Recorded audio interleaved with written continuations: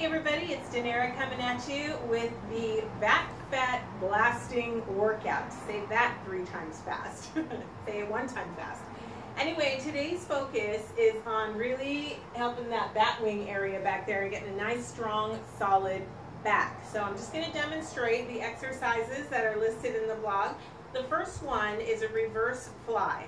So you really want to be careful about the weights that you choose here. I put 5 or 8 pound dumbbells. You don't want to go too heavy because it could be really taxing on your shoulders. And you want to make sure that you get the form correct. So I've chosen the 8 pound dumbbells to use.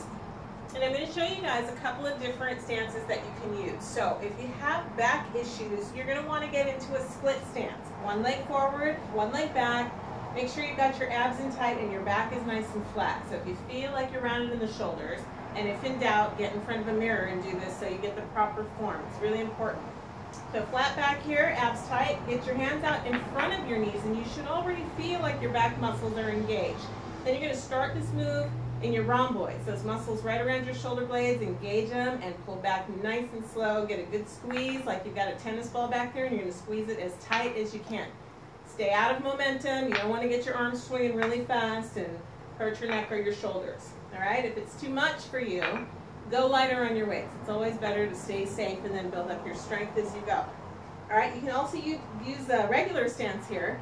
Feet on the same plane, abs tight, hands in front, and then go for glory. Get all your reps in, make sure that you do them right. All right, next exercise is a plank row push-up combo.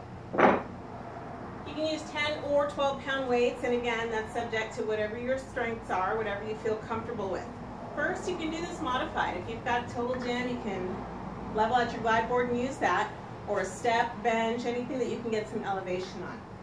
Put your hands on the board, step back into a plank, make sure your abs are tight, back is flat, so you don't want to swaying back here, and you don't want to TP either. Press your belly button up toward your spine, get solid, row, a row, and a push-up. All right, so make sure you come up in one solid piece, keeping your abs in tight. Get ready for the challenge, get on the floor, and do the same thing. Abs tight, keep your hips and your shoulders squared down towards the floor, and a steady push-up. Get those back muscles working. All right, whew, those are rough. All right, and the third exercise on the program is a pull-up. I gave you instructions in the blog on how to do that. If you have any questions, feel free to email me. I would love to hear from you and hear how the challenge is going. Have fun with this, build up that strength, blast that back, and here's to your health.